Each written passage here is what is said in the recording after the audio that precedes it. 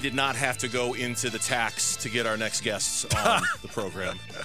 I mean, we had a little more than a mid-level left because it certainly takes more than that to get him on. But this guy's worth so much more than a mid-level. He really Come is. on. That's what I mean. Yeah, absolutely. I mean, we're negotiating with his agents right now, and but we didn't have to pay the tax to get Bobby Marks on.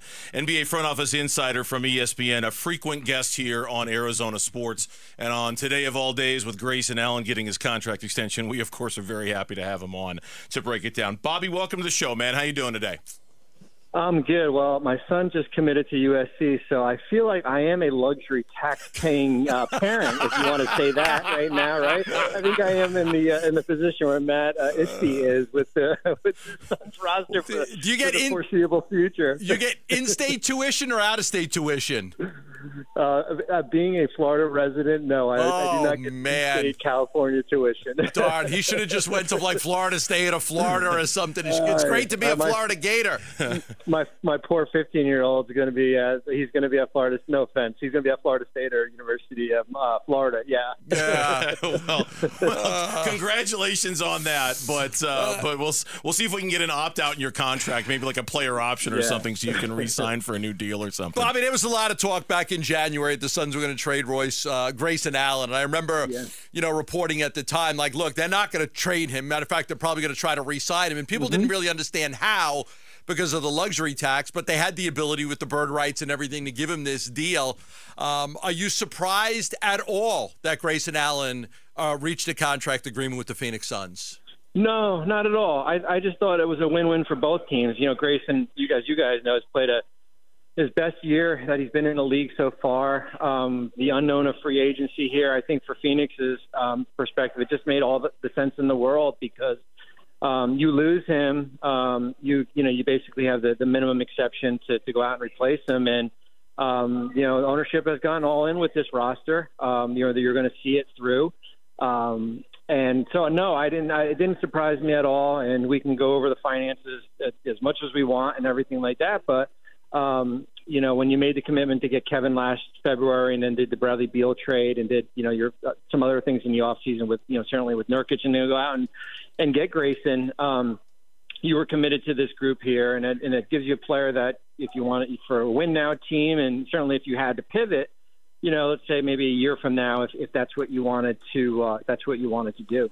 In the simplest of terms, in addition to the money and the tax, explain to our audience why this had to happen with Grayson from a future roster flexibility standpoint, because that's a very important part of all of this, right? Yeah, I mean, Phoenix was a second apron team with or without Grayson Allen. I mean, there was no way dancing around it. They were right at the apron. Could they, I saw some people say, well, they could have just traded the Nurkic contract and get under. Well, no, I mean, this is not who ownership is right now. Maybe that's for another day. If 2 years from now you figure you got to break up this group here, but they were already all in with the with the second apron, which certainly comes with a ton of different restrictions here. But it gives you a player, that, as I said, you lose him in free agency, you have the veteran minimum exception to replace him, right? That's the reality of where you are financially here, and it gives you another trade chip 6 months from now, a $16 million player. That if you wanted to go out and flip and take back two players making, let's say, $8 million, you could do that, and it just gives you more. It just gives you more flexibility, certainly financially. It gives you certainly more flexibility as far as on the court. Bobby, the plan is to re-sign Royce O'Neal, either a 3 or a 4 year deal for around $14 million a year. Bring back Josh Okogie. Try to keep Bol if they can. That might be harder. But if they re-sign Royce O'Neal, you're looking at a tax of over $200 million. Now, you would know better than me. Has anybody ever paid that type of tax before in this league? It's funny. When I was in Brooklyn, I think that 13-14 year, we paid $100 million in tax, and that was like a whopper of a number. That was 11 years ago. But no, not even the Golden State teams that basically blew through the payroll. Has paid, basically $400 million in payroll combined with salary and player and then luxury tax. No, it isn't. But as I said, listen, it's not our money. Right, it's not our money. It's not our. Hey, look, if Matt went out there and started raising prices and your $25 seat now becomes $200, and then the fans will probably be not happy with it. But it's not our money. As I said, he's basically gone all in. I think the playoffs are going to be interesting as far as where this Phoenix team goes. I think they're one of 5 or 6 teams that can get to a Western Conference Finals. I really do. And I think everyone can get caught up with, hey, they're a 6 seed, but God almighty, they won 49 games, right? In a Western Conference that is as deep as anything. And if you get game 1 or 2 in Minnesota, the regular season doesn't matter. You get home court advantage back, and whatever happened, the inconsistent play during the regular season is all forgotten. And I think they showed that they can go on the road and they can beat really good teams. You are really one of the first, if not the first, that was on Royce O'Neal coming to the Suns. I am shocked that there weren't other teams in this league that said, you know what, he's worth a late first-round pick.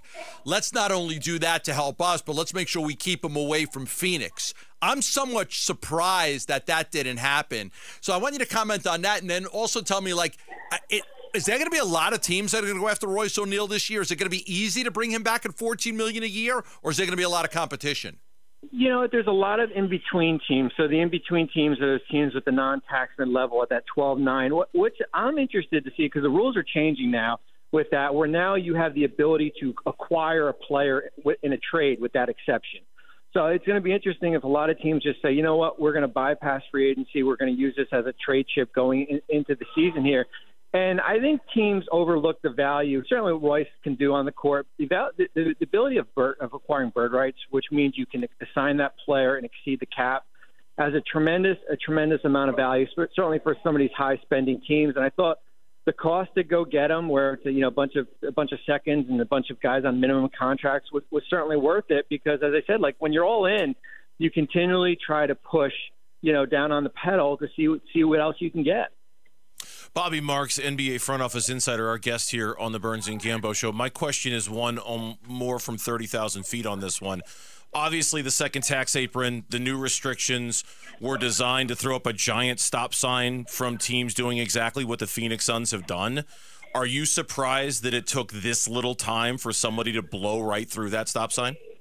No, because you basically had, I always equated it to kind of going to the buffet line, right? Like when and the buffet line's closing at midnight and you get there at 11:45, man, you better eat everything you can that's in front of you. I just thought basically what Phoenix has done, certainly starting with the Beal trade last June, they knew they had a year to basically, either you had two choices, get your finances in order, or you could basically push the limit and do as much as you can before some of these harsher restrictions. Because the reality is, Bradley Beal and Grayson Allen would not be on this roster right now if we were in July of 2024 because of where these restrictions are. So I'm not surprised because, as I said, like there was no pulling back, right? Like once you kind of knew what you were dealt with as far as the restrictions here, and these new restrictions were going to start today, you basically had basically two choices.